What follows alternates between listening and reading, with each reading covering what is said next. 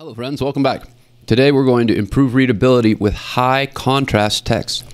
Low contrast between the foreground and the background colors can make text difficult to read.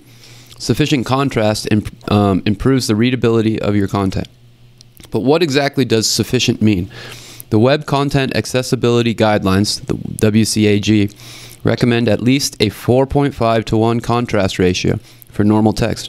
The ratio is calculated by comparing the relative luminance values of two colors. This ranges from 1 to 1 for the same color or no contrast to 21 to 1 for black against white, the strongest contrast. There are many contrast checking tools available only online that calculate this ratio for you. Campercat's choice of light gray text on the white background for this recent blog post has a 1.5 to 1 contrast ratio, making it hard to read. 1.5 is much less than 4.5 to 1.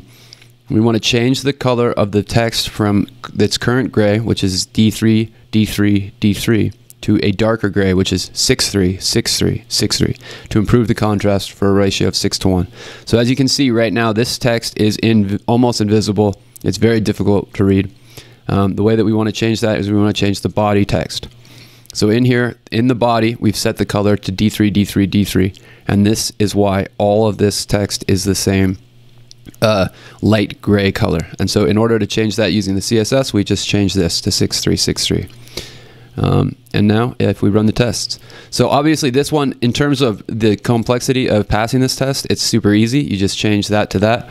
But the important thing to realize is that you want to have contrasting text in your web applications, because if you don't, it'll make it so some people can't use them or find it difficult to use them.